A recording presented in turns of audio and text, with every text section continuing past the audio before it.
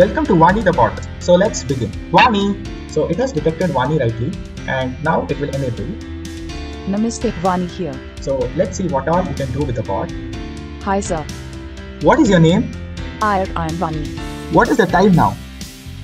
Saturday, June 27, 20 hours 31 minutes and 29 seconds 2020. Open YouTube. What do you want to exactly search? e-Yantra. Okay, so let's see where it directs us. Okay, so it has directed us to the e-Yantra channel. This is what I got. In the research that we did, we were trying to use a lot of things. We were checking like Google Cloud and all that, and those kind of technologies as compared to any other sort of, our university syllabus or anything, they just don't teach you all that. For my final year project now, we are also thinking about incorporating image processing and audio processing. So if I hadn't done this, I would have had no idea about whether I could do this or not in this particular project.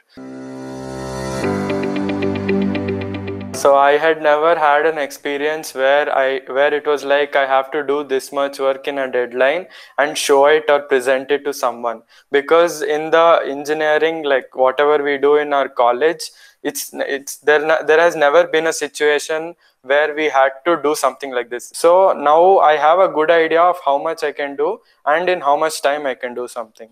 And I also know what kind of work I can put out in the given amount of time. Before the internship, I did not really have an inclination towards knowing anything apart from what I was interested in, say geopolitics or say about mental health. I did not know like all these also will affect you as an engineer and as a person.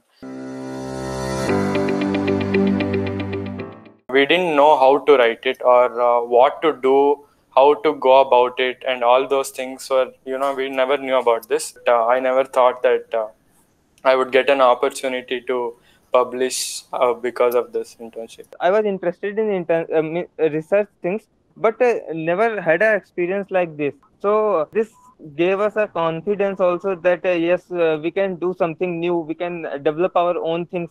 So it is like a really new experience for me.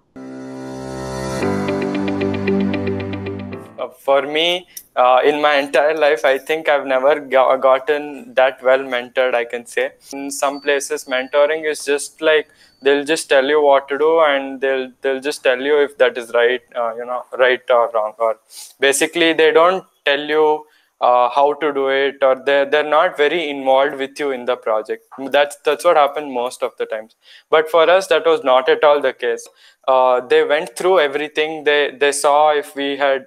They went through everything very meticulously. They saw in our progress presentation also. They guided us how to present. They told us we had a lot of rounds where we were practicing, and we were practicing with our mentors, and they told us how fast to go, how slow to go. They told us what we can add, and all these things are really small things, but it's what makes a great experience for anybody, because such mentoring, I don't think there is anywhere else like that. Here they give you an opportunity to do what you're interested in doing, whereas in any other company or wherever you want to do an internship, that may not be necessarily the case. Even if there is an internship opportunity that you would like to do, you will never get a completely true experience where you will also try to do it the way you want to do it. You will have to be doing it under someone, and you have to basically listen to whatever the way and everything that they are doing. But here, we definitely did not have that. We had so much flexibility in the ideas. Almost all the time, I think not even once they have said no to any of our opinions or on adding or removing anything. So that is a huge plus point. And that I don't think I have heard from any of my friends or I have read about where they have told that in an internship they got to do something that they really wanted to do.